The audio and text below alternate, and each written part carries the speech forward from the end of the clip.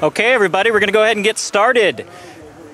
First of all, thank you for taking some time out of your Friday afternoon to come to our product launch of Defendry's aerial platform. We're really excited for you guys to see it today. For a couple housekeeping items real quick. Bathrooms are up on the door on the right if you go all the way through the church, and it's on your right if you guys need restrooms. Secondly, we want to thank Innovative, Ali and team. If you guys have not spoke to Innovative, they're a tier 1 enterprise DJI dealer, and they have been fantastic helping Defendry get this launched and off the ground. So thank you to the Innovative guys. Definitely talk to those to that group.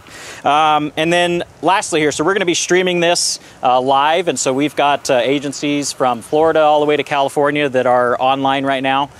So anybody attending remotely on the live streaming, you can ask questions just by posting comments, and then we'll get to those at the end of today's presentation. So first I'm going to turn it over to Pat Sullivan. He's going to say a few words. He's our CEO. Pat.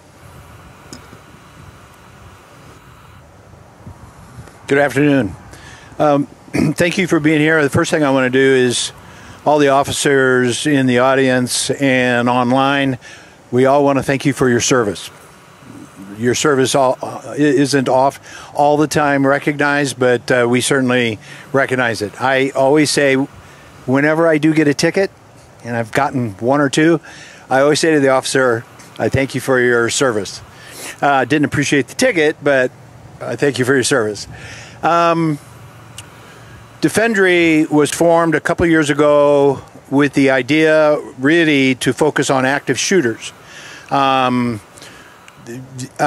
became familiar with artificial intelligence, and I knew a guy, and we were talking about the ability to recognize weapons. And I said, why couldn't you see a weapon in a parking lot of somebody approaching a church, a school, see that it's a weapon, lock the doors, call the police, and launch a drone? And I felt like, well, wouldn't it be cool for a drone or two or three to fly up to someone and be in their way, making them go, what the hell, a drone, I'm out of here, and hopefully stop the active shooting before it becomes active. Then we started going, well, what if it was armed? Well, then I started learning about the kinds of things that you could put on a drone and the kinds of things that you couldn't. Started out with the idea of a taser, because Taser is a local company, and I knew the CEO. But Tony, one of our advisory board members back here, said, hey, it's not the right thing. So then I went to Pepperball. Yeah, that wasn't the right thing either. And then I met Todd from Defense Tech, who on his own was working on taking what Defense Tech made and putting it on a drone, and he went so far as patenting it. So what you'll see today is patented by him, and we have partnered with him to create this product, mainly for the safety of officers and even for the safety of rioters. I recently went on Google and did an image search for people hit with a canister, and I couldn't believe the number of pictures that were there. So this is a far safer way to use non-lethal weapons. So we're excited that you're here. Thank you very much for your time. With further ado, you're going to take this back over. Yep. All right. Thank you, Pat. Okay, we've got a few things to show you guys. First, we're going to start off with Dustin Hawkinson. He's a current officer of 14 years. He actually started the drone program at his agency 14 years ago and launched that, and also is a chairman of ATOA. So he's really an expert in this space of setting up drone programs, best practices, etc. So Dustin's going to come up and give a little advice and best practices on drone programs. Dustin? I'm behind you. There you go. The floor is yours. Thanks, Skyler. Like you said, my name's Dustin. I know a couple people here. For those of you who don't know me, a couple corrections. I didn't start a drone program 14 years ago. I don't think there was a lot of drones back then. I think it was the end of 2014, beginning of 2015 when we became interested, and I was initially tasked with sort of a research project. Is this feasible? How can we do this? And it sort of morphed into what we have today, which is, a fully operational drone program that's used in a lot of mostly tactical situations, but other things as well, from evidence collection to search and rescue, things like that. And sort of the benefit of getting into the space so early was I gained a lot of experience pretty quickly, and I was invited by an organization I belong to called NATIA, National Technical Investigators Association, to go and help other agencies around the country start their drone program, teach a class, get operators certified, and things like that. So I've been doing it for a while, not quite 14 years, but in my agency I'm a detective in a technical operations area, so it's one of my responsibilities. So when I first got involved with Defendry, I liked what they were showing me, what their concept was, what the idea was, and they asked me to be more involved and give advice and help maybe steer the product a little bit and make it something that we would want to use in my agency.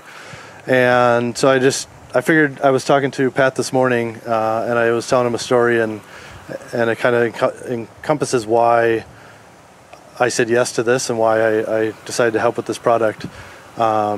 He was saying, we were talking about riot situations and how there's usually a very small number of instigators, and most of the people at the riot are, there to be angry and get their message across and march and take some sort of action, but they're not there for the violence.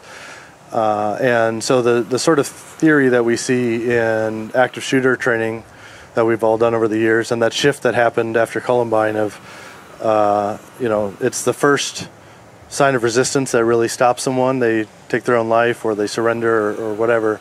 In active shooters, that's why we push the first guy there, girl there, the first couple officers, whoever it is, if they're willing to push in, stop the threat, first sign of resistance is what stops them. And I think this could be something similar to that in a more riot or civil unrest situation. The story I was telling him, which I'll try to keep sort of generic, I'm not here representing my agency, is at a civil disturbance event we had recently. I ended up sort of at the end of the night separated. I didn't realize that the people weren't with me when I saw a group of maybe 40 people coming out of a retail establishment, smashed glass all over the ground, dragging all the stolen property out, and thinking that the people up behind me weren't so tied up, I went after them. And so I'm running through this establishment after these people, and it ended up being just me. There's one guy. I had some SWAT gear on, but I'm not the most intimidating person, and there's 40 of them. And did they square up with me? No, their eyes got all wide, they panicked, and it looked like watching one of those nature documentaries where the gazelles see the lion coming and just that raw animal fear, and they ran. And it was me chasing like 40 people down escalators. Their stolen stuff is going everywhere. They're slamming into walls, falling over each other, going the wrong way down escalators, and it was me behind them chasing them. But it was that sign of first sign of resistance that they met, where it suddenly wasn't easy. Free shopping in a department store, now there's possible consequences, and that part of the brain sort of shifts, and that's the reaction. And Pat said I should tell that story today, and that's kind of where I see this when I first saw this product or idea at the time. Today, I guess it becomes a product, but I think with a couple of those handful of instigators out of the picture, the majority of the people at these civil unrest things, when they first get a wall of gas coming at them, and they've got to start facing these consequences, I think that's going to be kind of a powerful tool here. And so if that makes sense, that's why I decided to work with these guys and help them out and make it something that I would like to use in my job. So that's sort of the background. The topic they asked me to talk about today was just kind of some agencies have drone programs and some don't. And in a product like this, you've got to, if you do have a drone program, you're looking at, okay, what are the obstacles? And we've discussed those. What sort of legal waivers do you need? Flight at night in controlled airspace over people, all that sort of thing. But when you really boil it down, we're going to do a demo here today, and we don't need the pilot's going to be Part 107 certified, which is a very basic part of any drone program. But really, there's nothing else, at least to use the product with the gas in a general sense, that you really need to do to get started. And so I think the barrier to entry is fairly low on something like this. And down the road, if you want to get more advanced, you need to be in downtown Phoenix, like Phoenix and MCSO has been with their civil unrest stuff. Maybe you need to get into controlled airspace, or with the Mark 9 products, you want to be maybe flying over people, something like that. But just to get started with this, I think it's going to be a pretty easy thing to get into and a pretty powerful tool right off the bat. And so if there's people here that don't have drone programs yet, I think it's an intimidating sort of first step to get into it, but it's not really hard. It's not like it was in 2014. The FAA has established a pretty straightforward program under 14 CFR Part 107 that outlines a simple process you can go through and how to be legal and fly a drone for commercial purposes, which is what we fall under. And that's a much more simple process than flying under a COA. But I think training is important in that. You can go through like Natia's training, like I mentioned, or hire a company or something. But there's those of us that have the experience, that have done it for years now, that can get you through the Part 107 test, or your operators rather, show example policies from our agency, from others who have been involved and have taught these classes and have provided sample policies. There's going to be some policy decisions. One kind of big one right off the bat is, what do you do with video? Is there a retention policy you have? Are you going to keep it forever? Is it going to be evidence? That sort of thing. Are you going to hit the record button? So there's some of those policy sort of decisions you've got to work through. And then you have procedural issues, program issues to work through. Who's going to be our drone operators? How many? Are they going to be patrol? Are they going to be detectives? Are they going to be like a street crimes type unit? How often are they going to train? What's our maintenance going to look like? All of that sort of thing sort of ties into policy, but that's all stuff that in at least the training that I do, we provide examples and best practices in and things like that. So the courses I've taught in the past, typically you get all of that done in a week. You go back to the agency, you hammer out some of these things. Some people like to just copy and paste a sample policy. They like tweak a couple things, and it's not really a huge insurmountable thing that it looked like to me in 2014 anymore. So that being said, between how easy it is to get into a product like this, and now with the sort of training that's out there, how easy it is to start a drone program, I think every law enforcement agency should be in this game. And I think this is just another good example of a tool, once you're in the game, you can use. It was just a giant game changer, especially in search warrants and tactical situations and things like that, to have this camera in the sky now, and some in little drones we've sent in where our robots can't get to, but mostly outside, an eye in the sky where you can check roofs and you can see the big picture stuff. And at search warrants that we do, a lot of times we'll have 2 drones up now. We'll have one up high, overwatch, and one down low that can get in tighter, get some details, chase a runner, something like that. And it's just, we can't really imagine doing business the way we did before without the drones. It's become such a integral thing. So that being said, that's why I'm here, and that's sort of why I think this product is going to be successful, and why I'm happy to help out with it. If anybody has questions, I'd be happy to talk about my experiences, my agency's experiences, or anything else like that. They gave me 18 minutes to speak, and I'm not really a public speaker, so I didn't quite fill it all. I've been teaching classes forever. I was telling these guys earlier, and I can teach off a curriculum, and I can answer questions. I'm not really a speech guy, so hopefully that made sense to you. Does anyone have any questions I might be able to answer about training or operations or anything like that?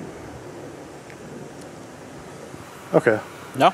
Well, again, if you see me around after or want to exchange contact info or whatever, I'm happy to to talk to anybody from agencies and help out where I can. That's my full-time job, so thanks. Perfect. Thanks, Dustin. Appreciate it. And you've been training for 30 years? You've been... The number keeps going up every time we talk. All right, perfect. Thanks, Dustin. And you know, we touched on training, right? So training and certification is going to be a part of our service. Support, warranty, all of that we can get into, but that's definitely a key component from Defendry standpoint. So there's two major components of the aerial platform: our remote drone piloting, so the software piece of it, and then what we'll show you out here with the mannequins in the actual hardware piece of it, right? The dispensing.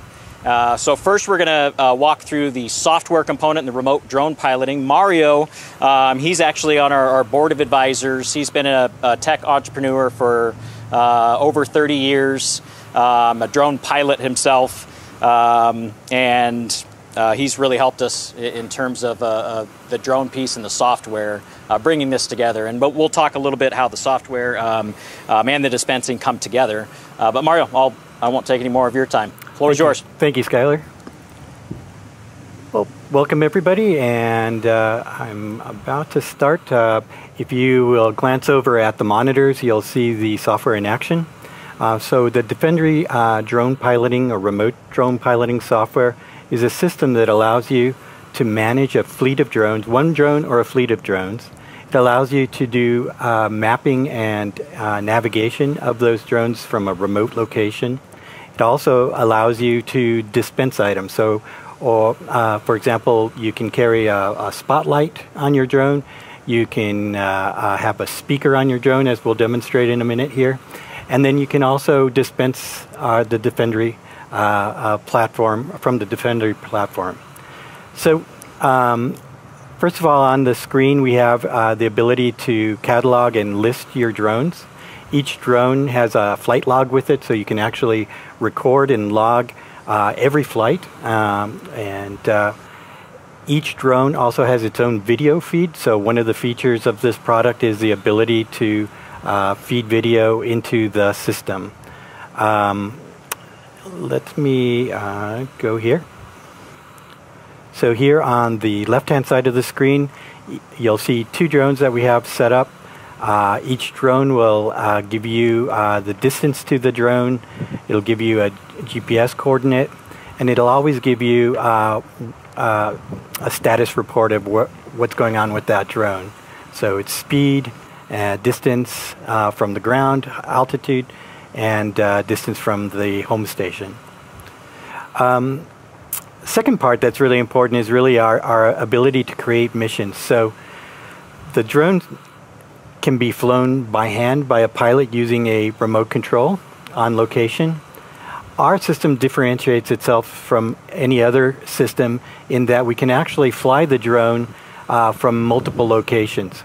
So if, for example, you were in the middle of a riot and the police officer controlling the drone had to leave the area, another officer could pick up the control of that drone remotely, or somebody at headquarters could actually be observing, controlling that drone if need be, and also dispensing some of the payload. On the mission creation, our system maps itself over Google Maps. So within 5 feet distance, we can actually locate something on a map, and you can actually pinpoint it. So here, for example, I call it test 1, but I can actually add a mission. I can enter waypoints for this mission, so I'll call it test 2. I can set the speed I want the drone to fly. I want the altitude that I want it to fly, and I can give it actually mark waypoints in different areas. So you'll see the waypoints will show up. And for example, if we're doing a riot or something, let's say it's at a park, you could actually basically map the park out and fly that route, completely autonomous of a pilot's control. One of the most important features that we have is the ability to stream video. And as you all know, as police officers, you know, you need facts and you need video. And so in any event, the system is able to take high definition photos. It can stream video at 720p, so it's pretty high resolution, and send it all up into the cloud. Now, the neat thing about this is that you're able to share that video or that footage with anybody you want to. So if there's regulatory people, other police departments, you can actually simply send them a link on their phone, and they can actually get a live feed of what's going on the ground. So one of the things I wanted to show you, let's see if this will work here.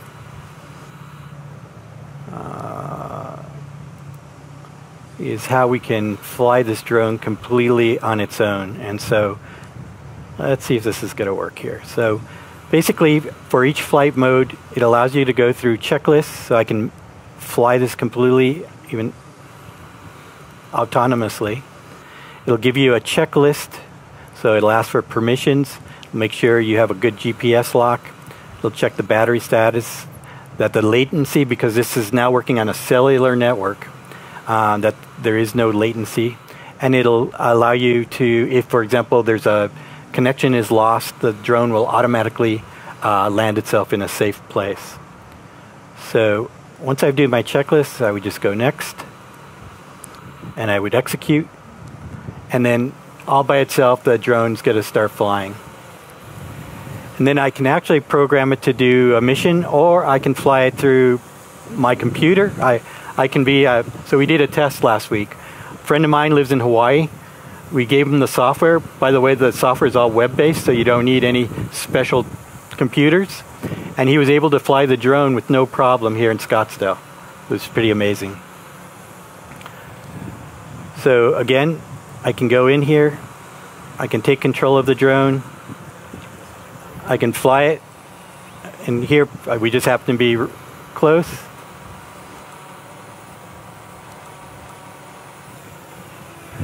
We're being really careful today because of the wind. I can move it downfield.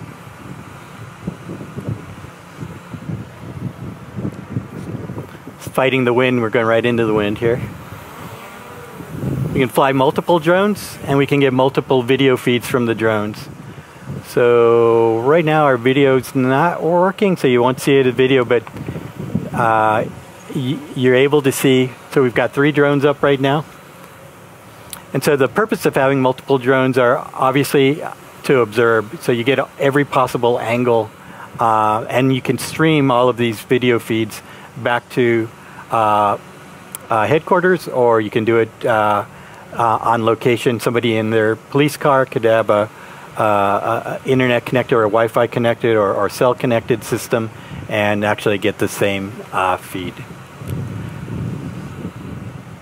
So after the, if you have any questions, I'll be happy to answer it, but this is just a brief overview of the software. Thank you.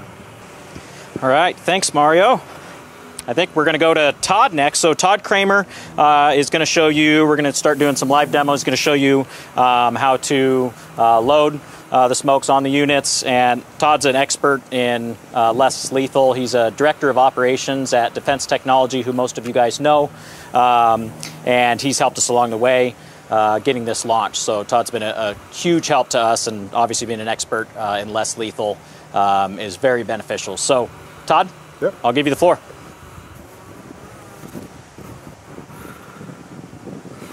All right, hello.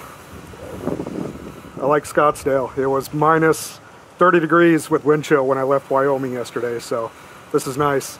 So I'm gonna walk through, I just wanna show and demonstrate how easy the product is to apply to the drone, because that's what, when Defendry was developing this and going through everything, we wanted to really, you know, cut down on how much time it takes to deploy it on a drone, and also how easy it is to load. And then on the other side, how easy it is to reload. We just want real quick loads and reloads when we're doing these operations. So hopefully this comes up on the TV, but I'm gonna start here and grab the drone real quick.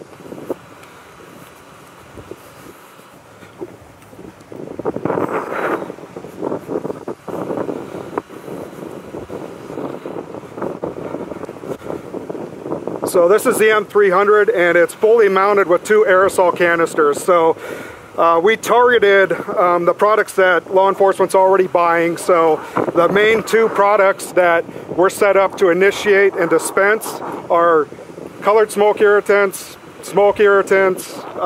regular colored smoke, as well as Mark 9 high volume aerosols. So these are OC, oils capsicum, and just a small droplet that, you know, once it hits its target, it's you've got burning eyes, and it's a lacrimer, so you have a hard time breathing, and you want to go get oxygen and get to where you can see. So mounting wise, the product's compatible with nearly all the drones out there that have T-legs. So they have the horizontal and the vertical mounting on the T-legs, and if you can just gonna hold this. So in order to mount, we've got these three, they're rubber, they're high-speed knuckle mounts that go onto the drone platform, so it's really quick. You just put the vertical one on, and then there's two on the horizontal, and then the straps come over themselves and latch in.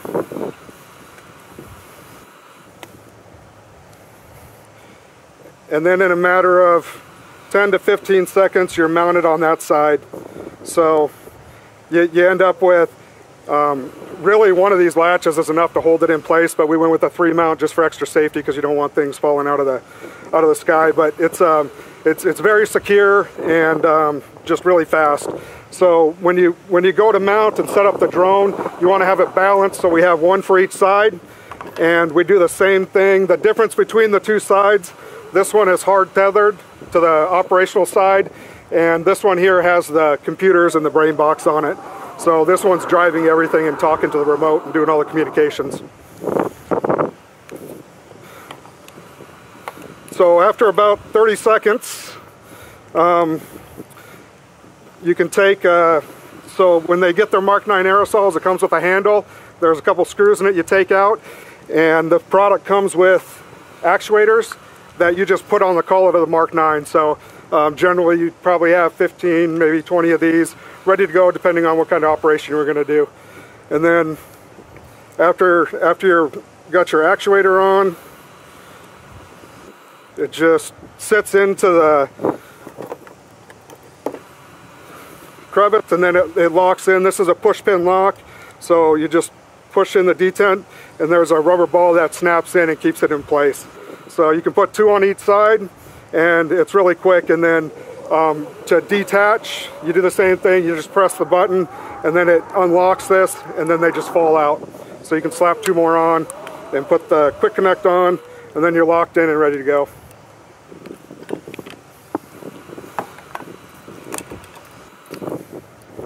And then with the smoke irritants, they come with the M2A1 type military fuse.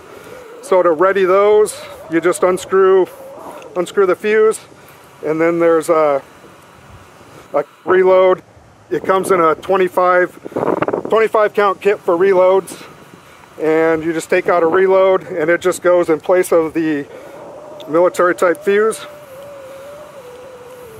You just screw it in, and then you are ready to go. And then same operation, you just put 1 or 2 on there, however many you want, and then you just plug into the bulkhead on the side here, and then you're ready to go and ready to fire. So that's all there is to it. Really quick to put on the drone, really quick to arm it with devices. And now you're pretty much ready to go. So the main computer, it's got one button on it. It's used for power and for checking your battery. So if you push it once, it tells you how much battery you have. And if you push it and hold it for 4 seconds, then it stays on, and all the LEDs stay on, and you know it's ready to go.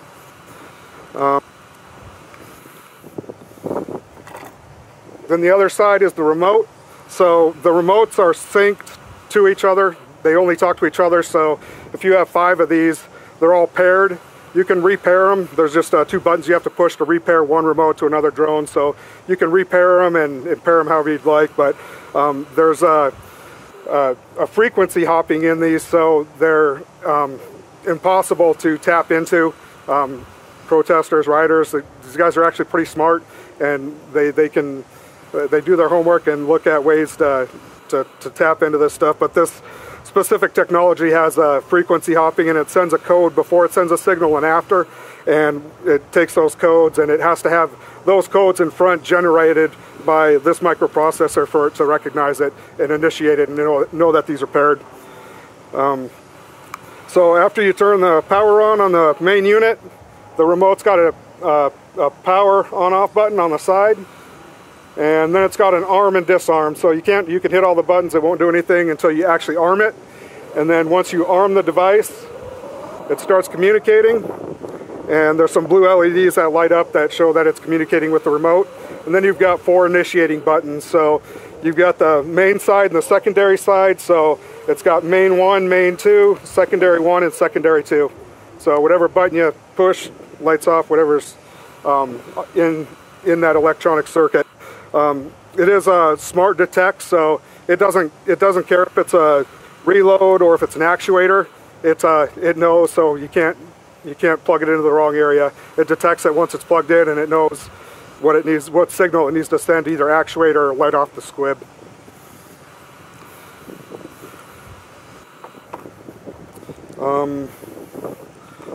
I think with that, we're ready to demo. So we're going to start off with some aerosols and initiate some aerosols, and then we'll hook up some colored smoke, and we'll go out there and do some stuff with the mannequin, some colored smoke. Do we have any volunteers for a live demonstration? No? Okay.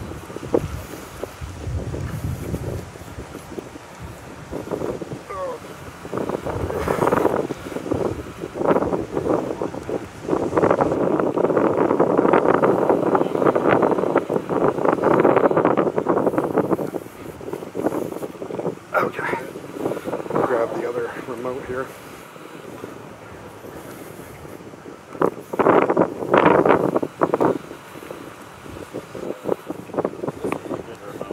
What's that? I think this is. Isn't it?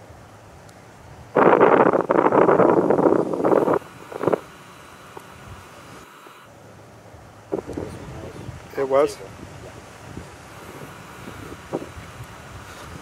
Nope, ready.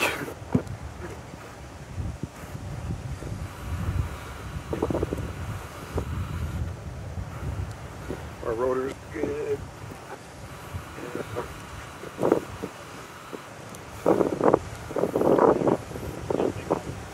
Okay.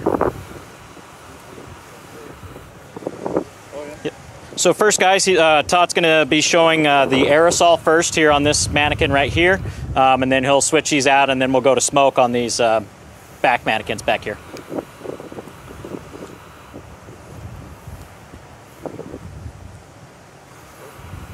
Okay.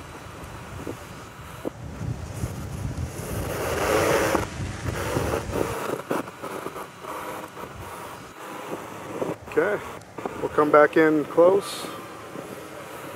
All right, I'm going to let some aerosol. With a chemical agent. There you go, just down a little left. I'm just bursting right now, so keep it, yeah, that's good. Okay, now I'm going to empty. Oh, get down, yeah.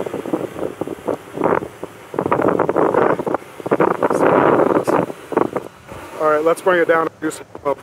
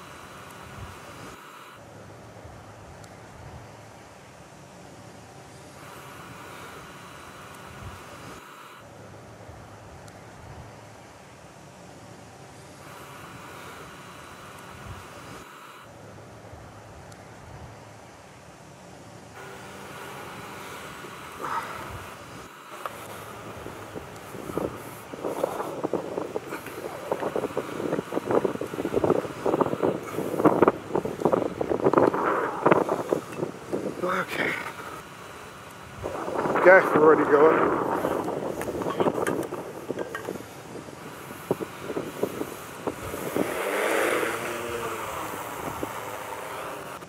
Drop what is in your hands and lay flat on the ground with your hands and feet separated. Wind is coming.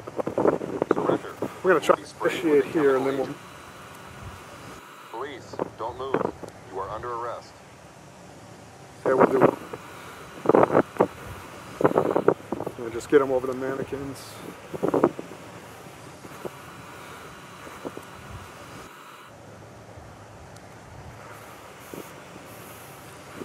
That box, that wind is lovely. Yeah, go. There you go. Back out, out, out.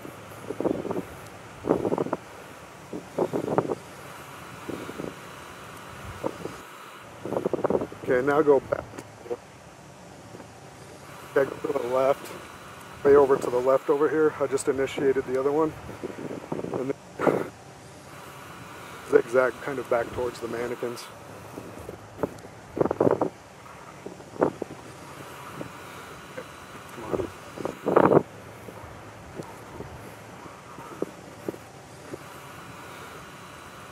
Right there. Let it finish dispensing. Yeah, that looks good. Should dispense out pretty quick here. Wouldn't put 4 on there.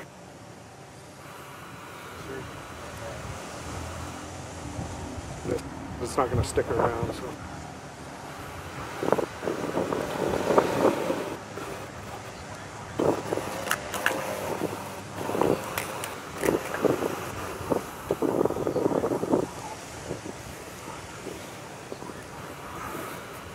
So that was 2 canisters. As you saw from Todd, it can hold up to 4 canisters. And then we're working on a unit that just has 2 for some smaller applications. Todd's going to hook up and he's going to do one more pass. Any questions, comments, feedback, anything? No? Okay. And as soon as they stop, the wind stops, of course.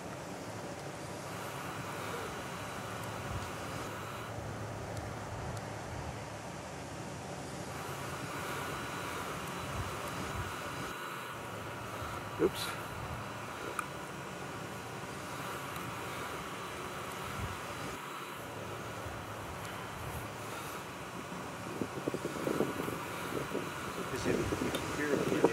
Yeah.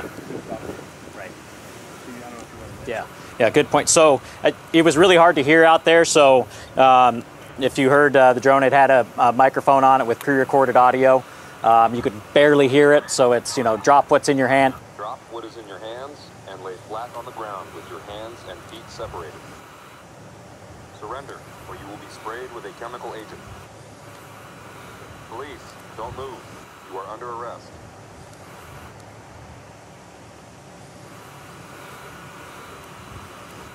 Yep. What's your recommended elevations for the effectiveness of the canisters?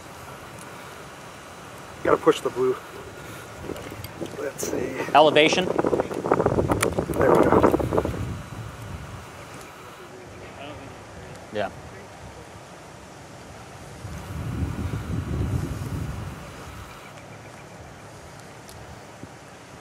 Todd, recommended elevation was a question? Recommended elevation. No wind, you can get 30 to 40 and it'll come down. So, yeah, depending on wind conditions, 15 feet when you're windy. You can get up to 30, 40 feet pretty easy when there's no wind because it falls to the ground and then just kind of sets and carries with the breeze.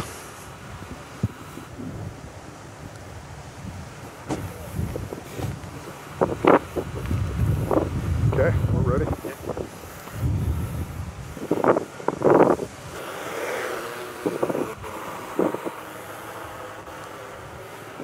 Okay, let's hold right there, and I'm gonna initiate a through after the camera guy gets set. Drop what is in your hands and lay flat on Okay, the ground perfect. with your hands and feet separated. Okay.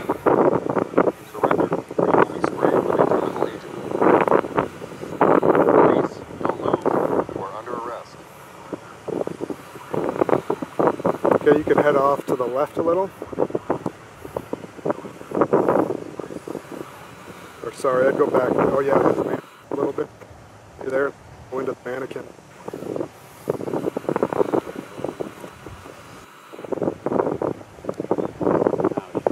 There you go. That's good. And maybe go left. Or sorry, my left. Oh, you're good.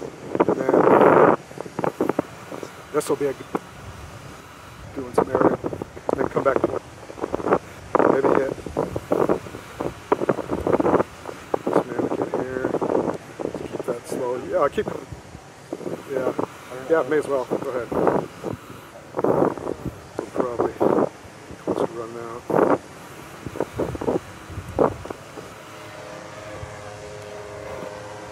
Yeah, that was four. Yep, that was 4-1.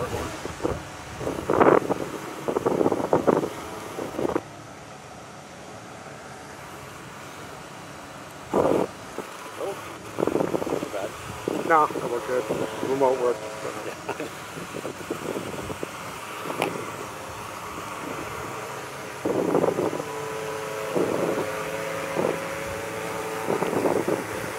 I'm gonna pull those off so get them off there. So that was actually all 4 canisters. That first run was individual canisters each at once, and then he let off all 4. If you really want to put some smoke out, that was all 4. Okay, we'll pull those off. Sweet. You good? All right, so yeah. So Any other questions?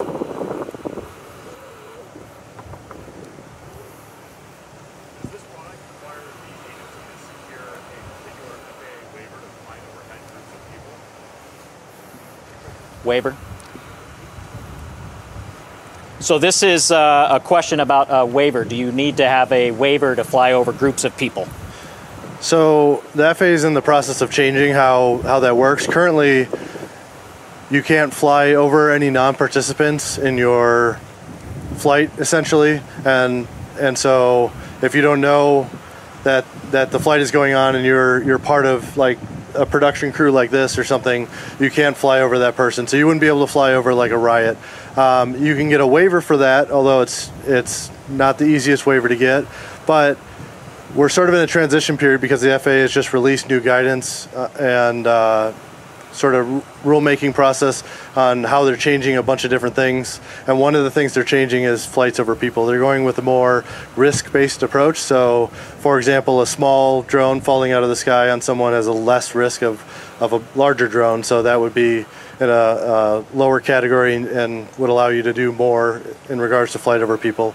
So they still haven't released their final sort of rules on how that's going to come out, but that's sort of in flux because they realize it's a difficult hurdle to overcome to fly over people and get that waiver currently, and they're trying to improve it. The Mark 9 product, you've got to be a little bit closer to hit somebody with the chemical munition. The smoke, it's unfortunate it's this windy today because normally when there's no wind or less wind, you can sort of fly a line and it creates a wall of smoke that drifts into your targets. And it's just bad luck that's this windy today. But so hopefully my non-answer gives you a little bit of an idea. But it's hard right now, and it's going to be getting easier when they kind of finish their new rules on the subject. And I think some of the other new rules that they released are flying at night, right? Yep, flying at night is going to be a lot easier without having to go through the waiver process. Currently now, if you're a Part 107 pilot, if you're not a manned aviation pilot, you just fly drones, you've got to go back to the testing center and take a proctored test for $150 every 2 years. That's essentially going away. You're going to be able to do an online thing like those of us who have Part 61 licenses currently do. So there's a giant document they released, and they're trying to address some of the pain points of the industry. But it sounds like FAA is going in the right directions in terms of these new rules and being able to get waivers. The FAA has never gone in the right direction, but in this case, yeah, I think they're at least trying to do the right thing and make things easier for the industry. Yeah. Any other questions? Nope. Anything else we missed?